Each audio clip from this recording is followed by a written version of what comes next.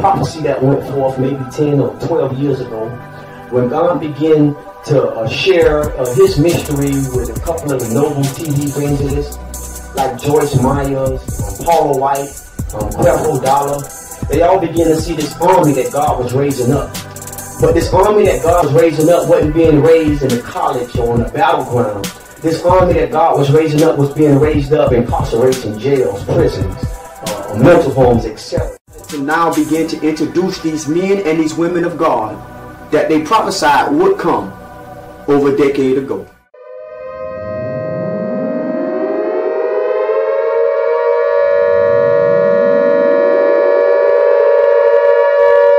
I mean, I went in prison, and I think I was about 28. I came home when I was 67 or something like that. But like I said, I stayed in prison decade after decade. I actually spent 39 years in prison, and some of that was on death row. Well, today we'll be interviewing Edward Moulton. He's going to give you his testimony. If you remember, a couple of months ago, I gave you my testimony about the 20 years I did incarcerated and the effect it had not only on me but my family members and the institutions. He's going to give you his testimony. Heavenly Father, Lord God, we thank you for this day, this opportunity, Lord God, for granting us the grace to live another day. Lord God, as we come before you, we ask, Lord God, that the words, the testimony shared today will minister to the hearers, Lord God. That it will give grace, Father God, Lord, to them, Father God, that are hearkening unto what the Spirit is saying, Lord God. We pray, Father God, through our experience and through our testimony that we'll be able to reach the youth, Lord God. Lord, Father God, not only the youth, but them that are willing to hear. And God, we just give you the glory, the honor, and the praise. It's in Jesus' name we pray, be glorified forevermore. Amen. Amen. Mr. Moulton, I would like for you to speak to the audience and share with them your testimony and what all you experienced and what all you went through on the opposite side of the fence. Okay, first of all, I'm originally from Miami, Florida. And I went out to California when I was in the Air Force. California prison system is full of gangs, and I was no different. I was part of the inmate population, and at that time it was a lot of racial strife, and people normally hung with their own nationality. So a black guy just rode with the blacks. And in California, when they say, you have a life prison term, that's what it means. Like I was convicted of a second-degree murder, which carries 15 years to life in state prison. And I say 15 years to life, life being the optimal term that you will likely do if you continue with the adverse behavior while you are incarcerated. Okay, prior to me being sentenced in prison, I was already placed there. California have a law, it's Penal Code Section 4006 or 4007. It's one of the two or maybe the combination of both. Those statutes allow a judge to place you in prison prior to having a trial. So I was placed up under those statutes, and I was placed in the worst prison in California at the time, Folsom Prison, which is located in Northern California. That was the worst prison. And not only that, I couldn't hang with, be placed with those that was in general population because I wasn't sentenced. So I was housed in the security housing unit, which is known as the Hole, and I was housed with the worst prisons in California prison system. I stayed there for approximately 18 months. Then I was transferred up to San Quentin. Most people have heard about San Quentin. Even down here, it's one of the most worst prisons in the United States. So I was transferred there, still without a trial, and I was housed on a place they call Death Row Overflow. So you can understand what I'm talking about. Death Row Overflow is a place that they house people that's condemned to die, that they don't have space on the regular death row to place them, because the regular death row is already crowded, so they have another unit that they place people that's also waiting to die, and that place is called Death Row Overflow. I was housed there, with a lot of people that was condemned to die, and I had yet been given a trial date or anything. Folsom, San Quentin, man, they give you, like a better understanding as to what the two places was. In 1982 through 1984, they had more stabbings and more killings in those two institutions than any time in the history of them prisons. And one of them was around both of them was around, I think, since the 1800s. So in 82 to 84, 2-year span, they had more stabbings, more killings than any time in the history of those prisons, man. And every day somebody got stabbed, maybe every other day somebody died, maybe twice a day or something. It was bad like that for 2 years. And I was in that kind of environment and was thriving. I was thriving. To be honest, I was enjoying a lot of it because I had written myself off. I'm in prison on death row overflow. I hadn't had a trial. And in my head, I'm saying, okay, they got me here on death row overflow and I haven't had a trial. They intend to gas me. They had the gas chamber back then. Right. I was, going to the yard with all the regulars, to the exercise yard, with all the regulars. And I, like I said, I didn't have, a prison term at that point or anything else. And it was like surreal because everyone there was waiting to be executed, and I was waiting to have a trial. Mm-hmm. And I stayed there roughly 3.5 years on death row overflow. Caught up in the same thing death row prisoners were caught up with, and that's the violence on the yard, being, clashes on the yard, you get prison gangs clashing, we stabbing each other, getting shot at, it's like those yards there are like a picture of fish bowl. You have fish in a little bowl, and on the rim of this bowl you have prison guards with mini 14s pointing down into the little fish bowl. There's nowhere to go in the fish bowl. Bullets hit the wall and just ricochet and hit any and everybody.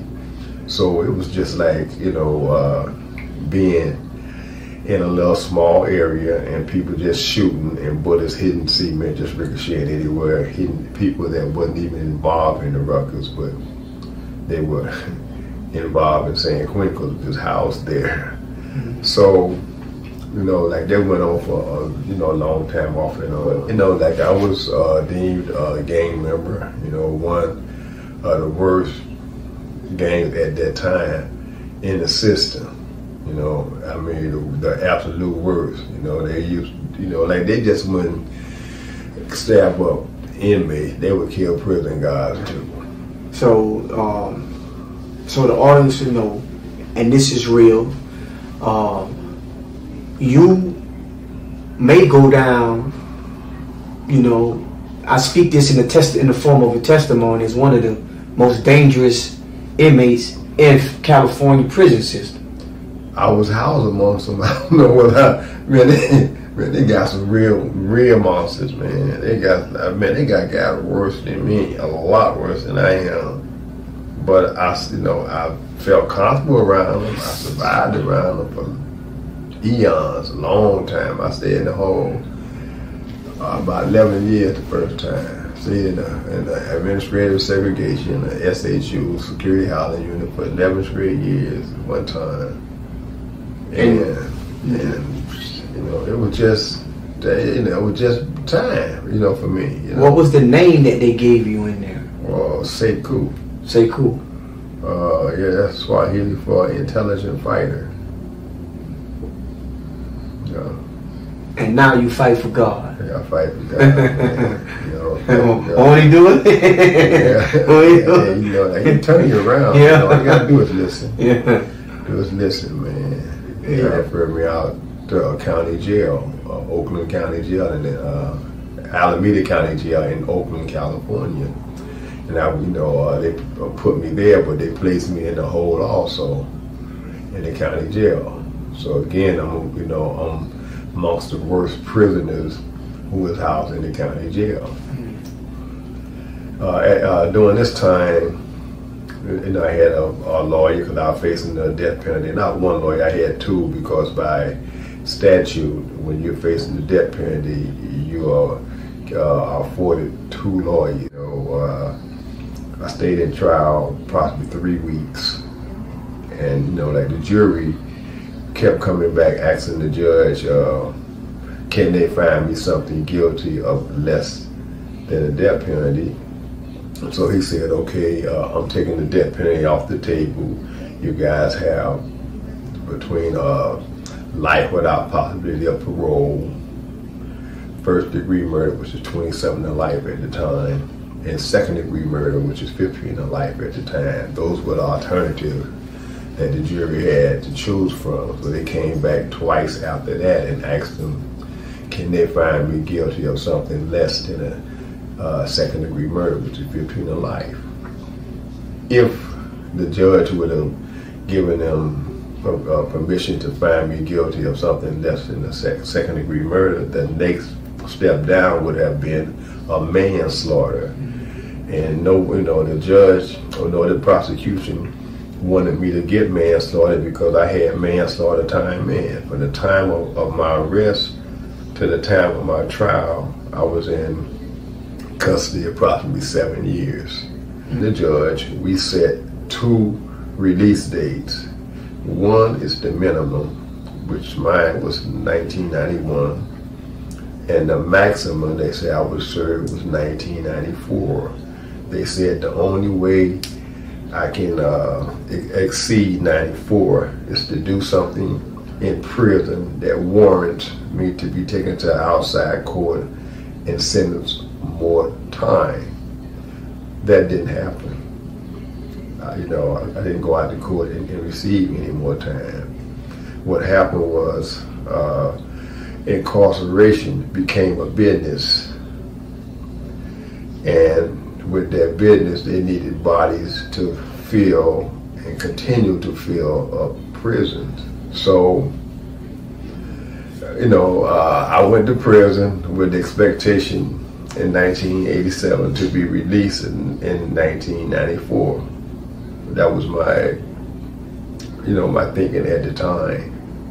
And somewhere in between 89 and 91, the laws changed. The legislature in California legislated new laws, and people that were supposed to not go to the board, like second degree murderers, we were then forced to go to the parole board, not for progress report hearings like we were told earlier, but to actually be found suitable for release. And with this came just a whole new set of circumstances, because now we have to go to the parole board, and it's solely left up to them when or if they ever release you. Okay, so we did that, and I went to the board for a very, very long time, and I kept being told I wasn't going anywhere. And while I'm doing time year after year, decade after decade, laws again change.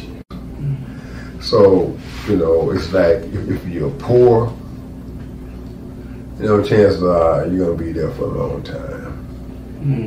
You'll be there for a long time. Okay, but anyway, my point is that people of color, and I use people of color or just poor people. I'm not just talking about black and brown people. I'm talking about anybody that lives below the poverty line, and poverty is a issue that it doesn't deal with the ethnicity of a person. It deals with the economic situation. If you live on or below the poverty line, you're a minority. It doesn't matter your ethnicity. So if you are sitting up there and you're poor, you're not gonna get any help. No major help.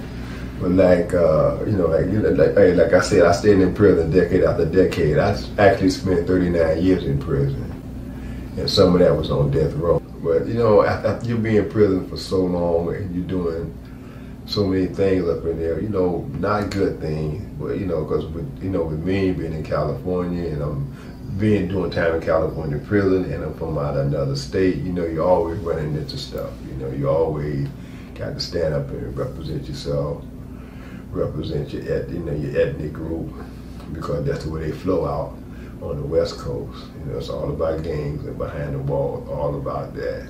So, like I was deemed a gang member. One of the worst gangs at that time in the system.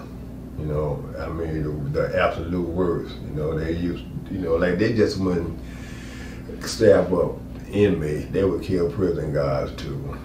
Like the longer you stay in prison, the more you realize that what you're doing, whether you're part of a gang or not, you tear down not just yourself, but you're tearing down everything around you the same way you were doing on the street.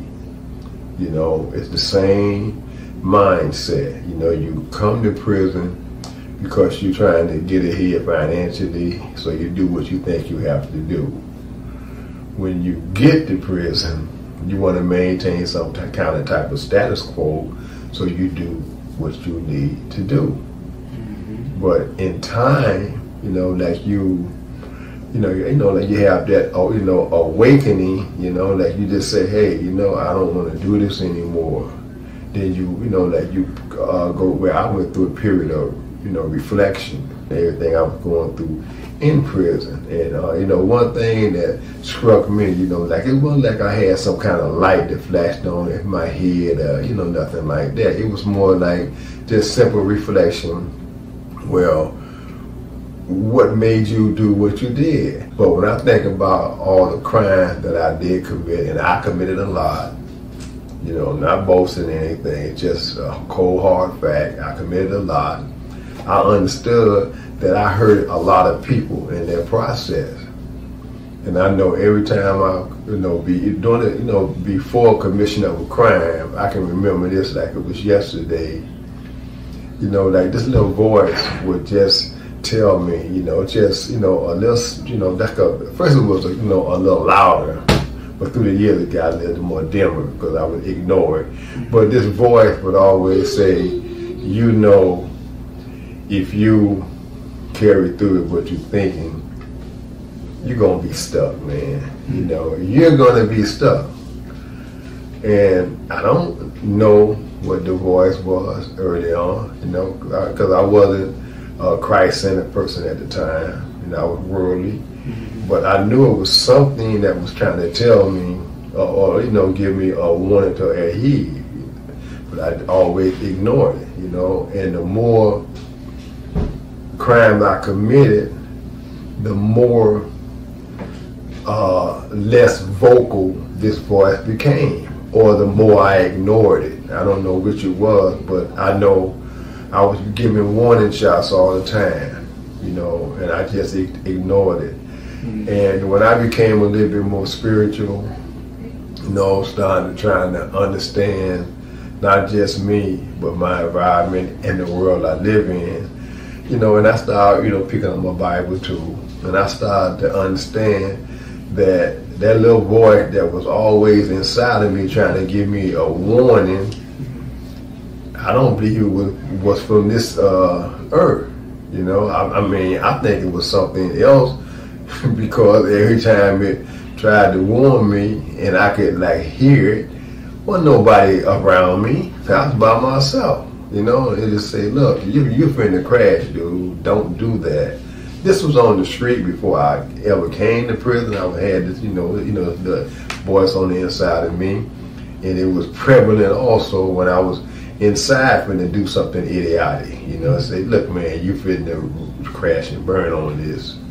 Don't do it. You know, so all I know is that I ignored it, and I'm kind of sure that there's a lot of people that get little warnings. You know, I mean, you know, when God speaks, it's not the same language to everybody.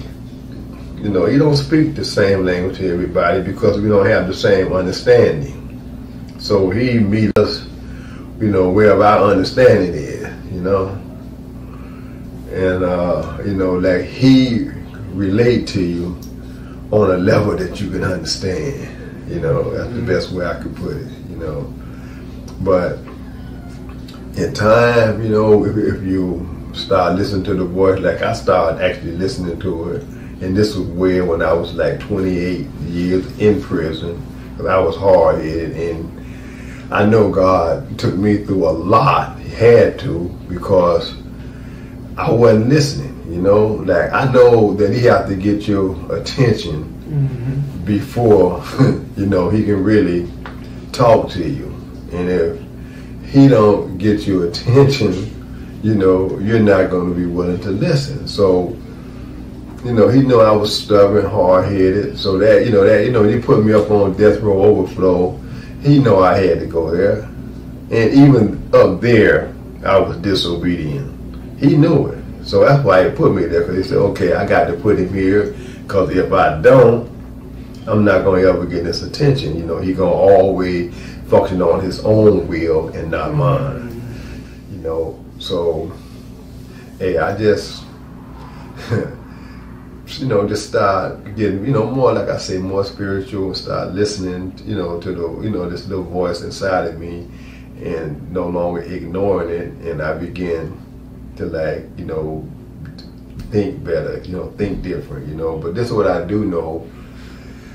When I begin to think, change my thinking, I begin to change my perception on things, you know, because when you change your thinking, you also change the way you see things. And when you change the way you think and change the way you see things, guess what? You respond to things differently.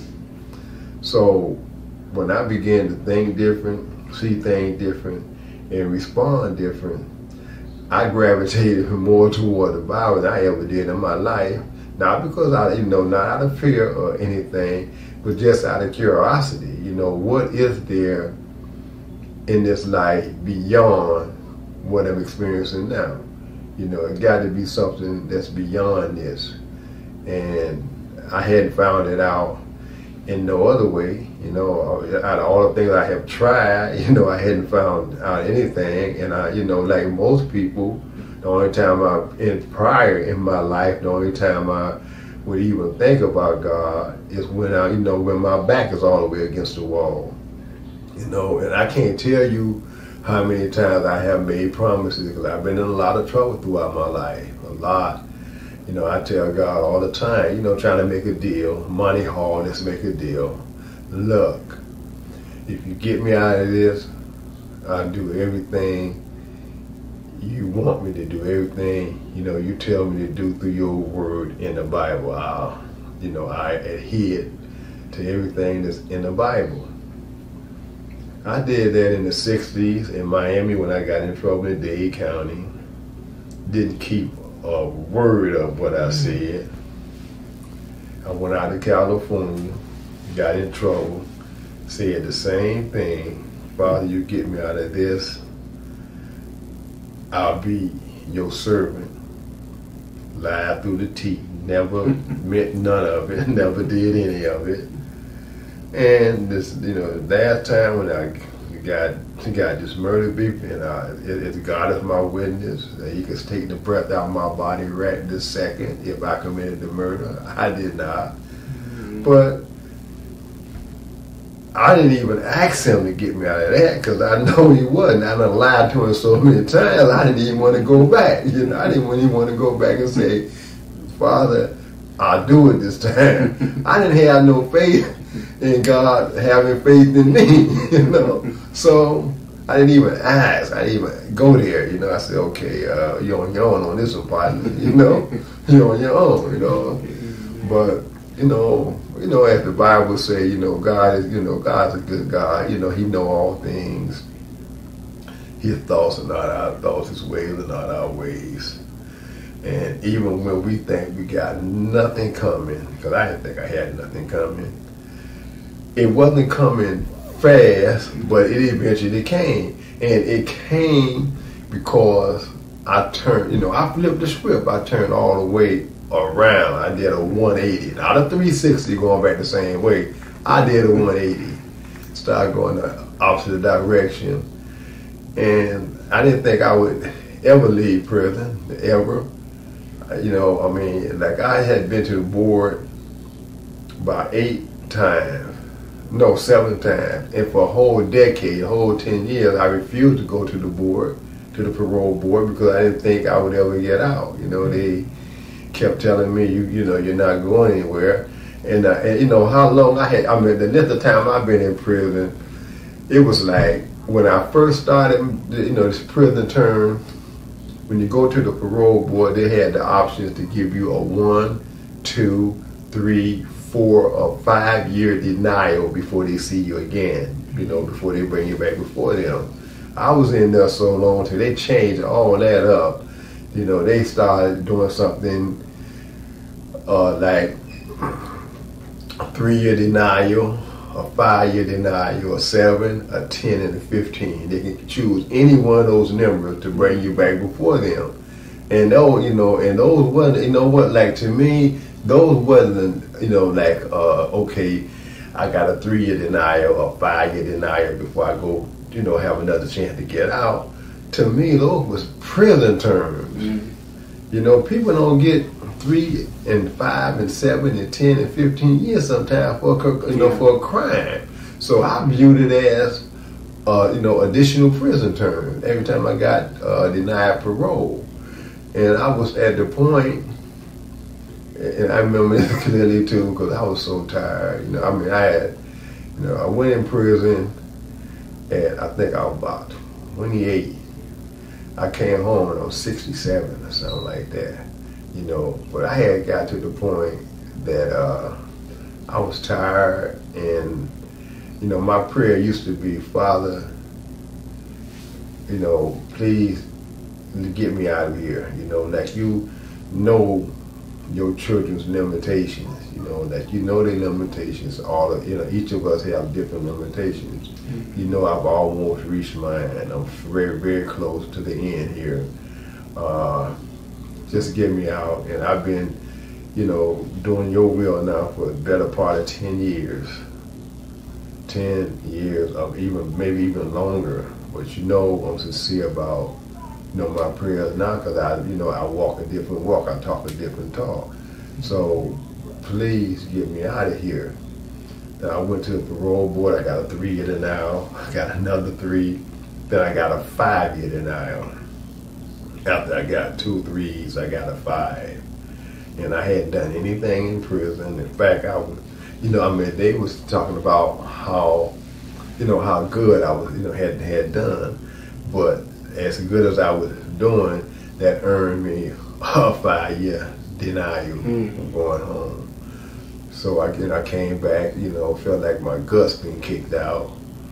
You know, I started praying. I said, Father, what do I have to do to, you know, to prove to you that I'm genuine? Everything I did for you. You know, I done left the prison games. I did that for you. I did, you know, at the risk of my own life, I did that for you. Sometimes when you leave the gang, they'll kill you. In California, they got a thing they call blood in, blood out. You know, you got to shed blood, somebody's blood, to get in, and you lose all your blood coming out. You know, and I defied all of that. I went against all of that, and you know, I mean, one proud moment. You know, I just basically told them, you know, if you want murder me, you know, let's go on out here and get this over with, you know, let's go ahead and throw down whoever, you know, however it go, that's the, you know, that's the end of it. So, they didn't, they didn't bother me, because, I mean, not boasting, but I had a pretty good following. A lot of people, was there supporting me, all the way through all that madness I was doing.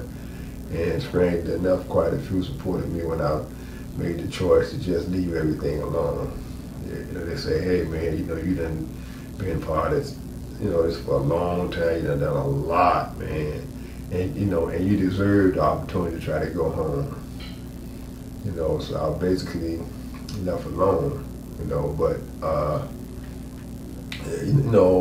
like my prayer was, just hey, get me out of here, and then like I say, God's thoughts are not mine. His ways are not my ways. And I was, instead of getting another 3 years, and I got a 5, and that, that broke me all the way down. Not, like emotionally, and it did something to my faith at that time too. It jarred. It jarred me. Mm-hmm. It really jarred me, But then Did you feel like God let you down? I felt like I was let down, stepped on, booted in the butt, all that, But then, I was. Like I said, I reflect a lot. So I started thinking, well, maybe, God intended for me to be here for the rest of my life. So I changed my prayer, and I said, Father, like I changed my prayer in 2016. And I said, Father, I don't know what you want from me, but it doesn't matter, what environment you choose to keep me in, it doesn't matter. I'm gonna do your will, but I have limitations, and I'm tired of this environment. Don't keep me in here, in this environment too long. Just call me home, bring me home. I'm tired of it. Just bring me home. And I don't care, what you want to do with me. If I'm going to be on this side of the wall the rest of my life, I'm going to be doing your will. Like it wasn't about, asking him to release me, let me go anymore. I just say, hey, just let your will be done in my life, period. Let your will be done, and I'll be all right with that. So from what I'm hearing from your testimony, it was at that moment that your heart actually changed. Mm-hmm. Yeah. Your perception changed.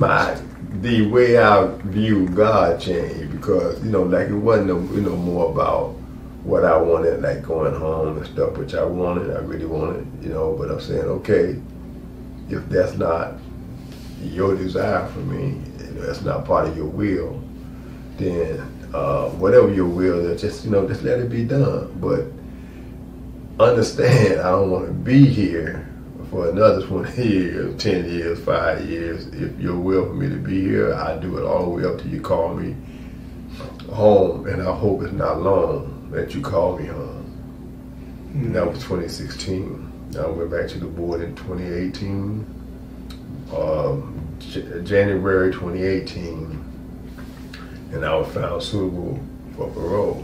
They found me suitable for parole. And oddly enough, like I had to go in there and tell them I actually did the murder, and like I said moments ago, God is my witness. You can snatch the breath out of my body this second.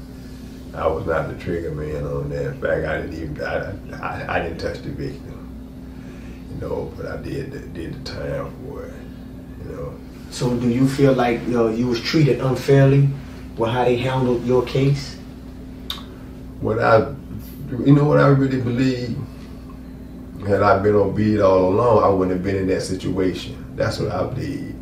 And I'm not totally innocent. I done hurt a lot of people, I just didn't hurt that person. Mm-hmm. I hurt a lot of people, so I think I got not what I had coming, because I did a whole lot more time than I ever had, than I think I had coming.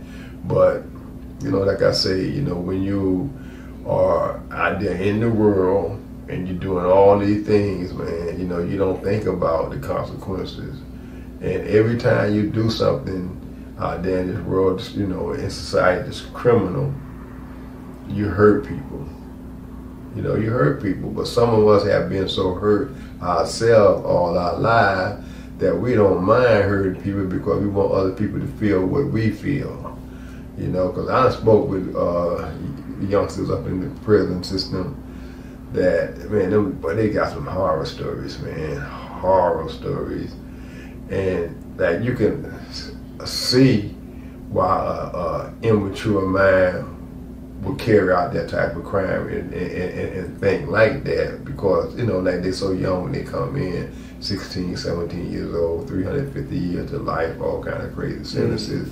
You know, like when you hear their story, you know, and how Fred, you know, okay, they got a hard exterior, but inside, you know, they soft, you know, well, they not soft, they just uncertain, you know, there's a lot of uncertainty there. And, you know, like you talk to these kids, you know, hey, like they, like anybody else, it's just that they have a whole different perspective on things. And when people have treated them so bad, you know, out there, you know, parents, grandparents and stuff, siblings, you know, neighbors, when, you know, people just treat them any kind of way, that damage your child. That damage them, man. You know, like they may not mean, and it could be from the time they young, small, you know, they could have been abused sexually, you know, whatever the situation is. It leaves scars, man. And hurt people actually hurt others. Anytime you hurt somebody, you know, there's a 99% possibility for them to hurt somebody else somewhere down the line. So, you know, like, you know, when kids be hurt and, you know, stuff, they act out, man. And I done spoke to many of them. You know, a lot of them I done got to step out of gangs and all that. But the thing, man, is like, when you hurt them, they want revenge. That's all they know, because that's what the street teach them. So until you can, like, sit them down and really talk to them, because for the most part, a lot of them kids come up in there and they have homeboys on the street, and a lot of times they don't look out for the guys that come in. You know, they might, well, man, so-and-so in there, touch base with him, and he'll look out for you once you get there, right? And you may not land at the same prison where that person is. You know, you may land in another prison, and you don't got no kind of resources, no kind of support, you know. And you know, like you normally dig in at that time, you know, and you just say, okay, if this is the way it is, you know, like you dig in, you know, like you accept everything and just go with it. You're going to survival mode. Yeah, you go into survival mode, you know. But you know, like, hey, like I say, man, there's a lot of them kids, man, that they're not as bad as people think, you know. But you know what, like you take a dog, man, and you starve that dog, you know, you just starve him, you know, you don't feed him, you know, every time you kick him and all that stuff, every time you kick him, you know, you just try, you know, you stomping on him.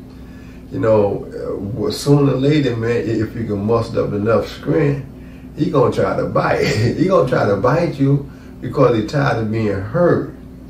You know, and that same thing with a human being. You know, when you done hurt them to the point, you know, where they got nowhere else to turn, they strike back.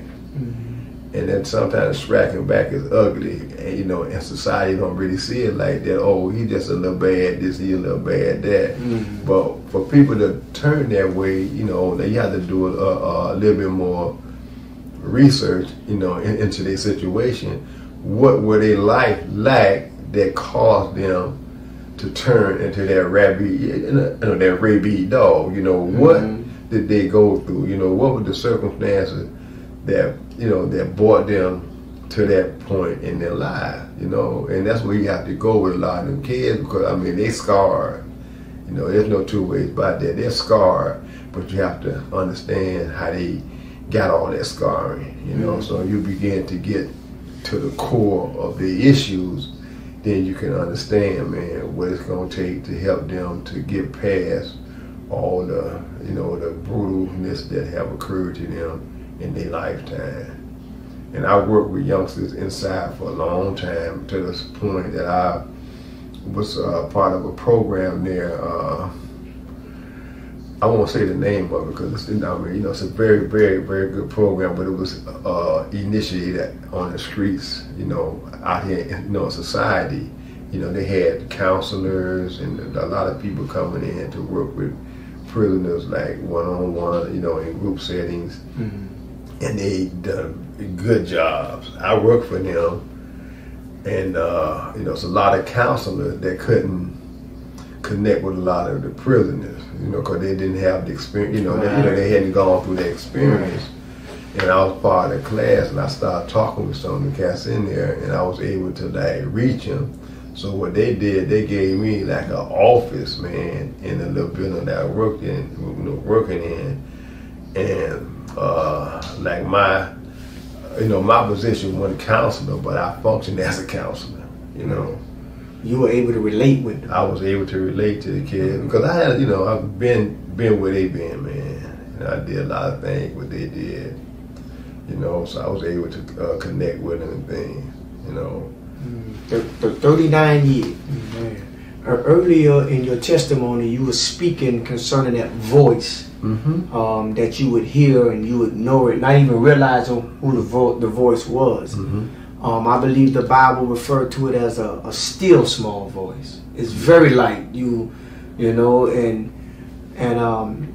the people through your testimony, perhaps they may be able to begin to recognize that voice now. Hey, that's God. Hey, because a lot of times when you're talking about God, it's so much a fabrication when dealing with what people call God, so they are not able to recognize Him because of the way they think. Yeah. I know the scripture declares, be transformed by the renewing of your mind. Yeah. Let the mind that was in Christ be also in you. Yeah. It goes on to speak about casting down the thoughts and the imagination that exalt themselves against the knowledge of God. And this is real. And perhaps through your testimony and through your 39 years experience, mm-hmm. Maybe you can reach somebody or some young man or father or son, and they be able to grab a hold to that still small voice and don't have to go through the process in which you had to go through, as well as I had to go through, because you did 19 years more than what I did. I know he connected with me, man, with that voice, because this happened every time I was finna do something, man, that was unlawful or was just outright down and dirty on the inside. Mm-hmm. That little voice to come and say, look, man,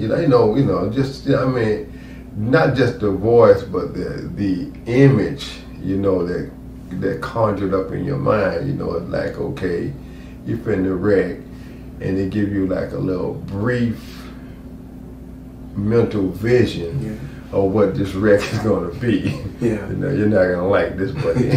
You're not going to like this.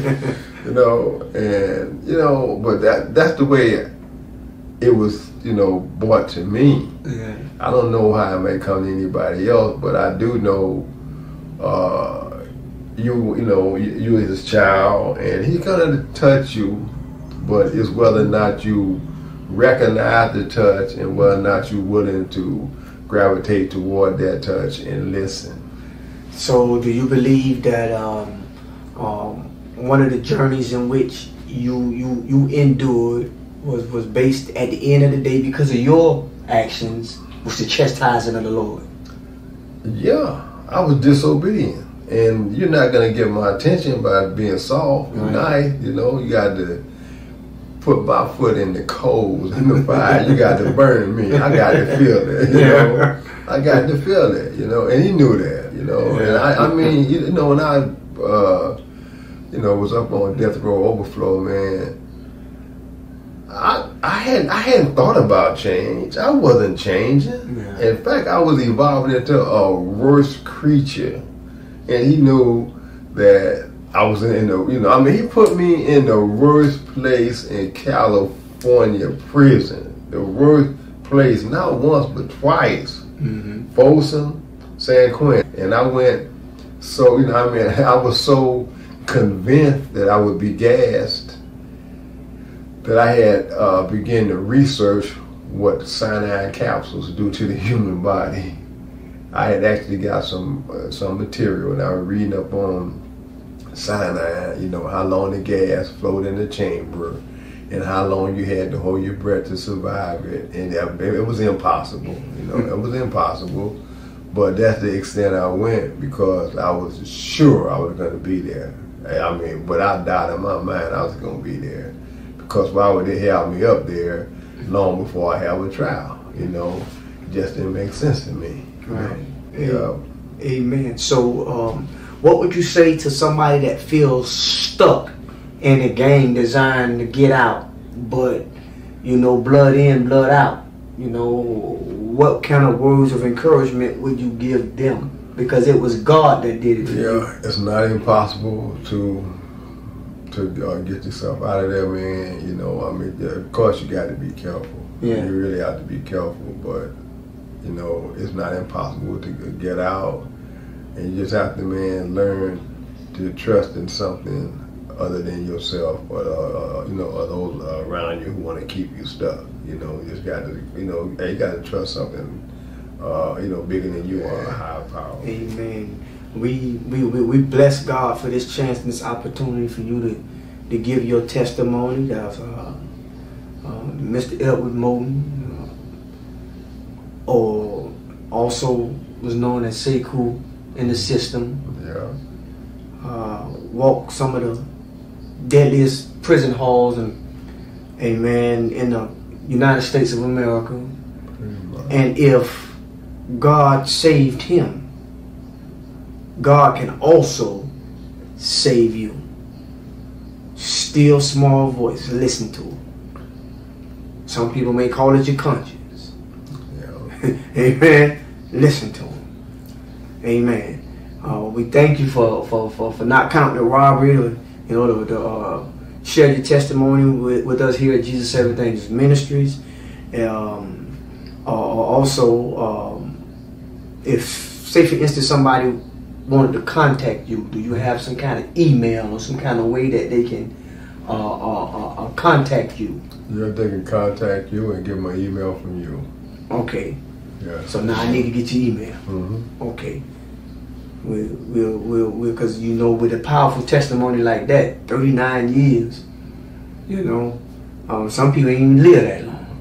Yeah. So, amen. That again, his name is Mr. Edward Moulton. If God can deliver him, he can deliver anybody. Amen. This concludes our broadcast. Stay tuned for our next broadcast. Same place, same channel, next week. In Jesus' name we love you. Amen.